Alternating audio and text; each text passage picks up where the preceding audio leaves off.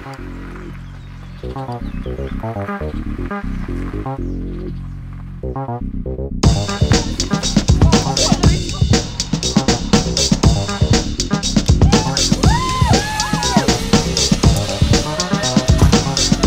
you do it again?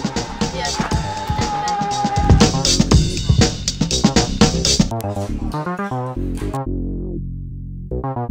How many syllables? Responsibility. So what word? Yeah. You got it. Yeah. You've got to lower the stick down to the ground. A business that cares about the community, that cares about the environment, and isn't just there simply to make money. And I hope that you've enjoyed doing that project. I hope that it's made you begin to think about the way that people do business in the wider world, and that's something that will stay with you.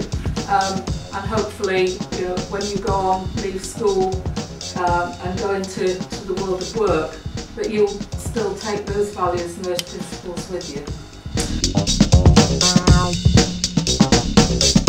For me, OCC means to make a difference and to see the change.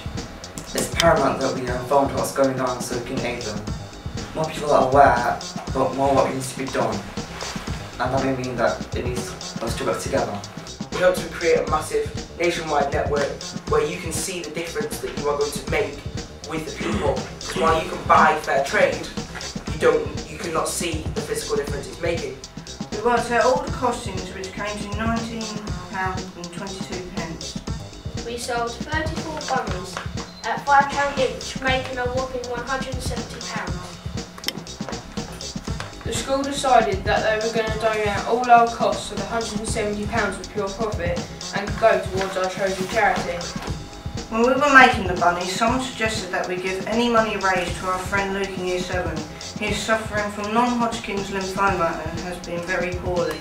We aim to improve the school environment, to support the work of other groups in the school, run a profitable and ethical business venture, spread the cooperative values through the social school, raise a good sum for charity of our choosing, and learn about business and teamwork. Also, by donating the excess paper we had to the art department, we worked to the values of the cooperative and increased the environmental credentials of the project.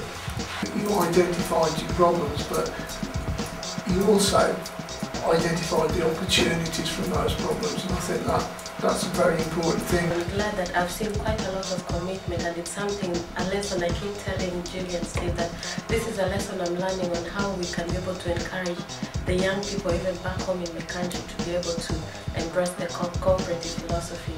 That ability to shift and realise where your market is and adapt to that is a real strength in any business. So, well done.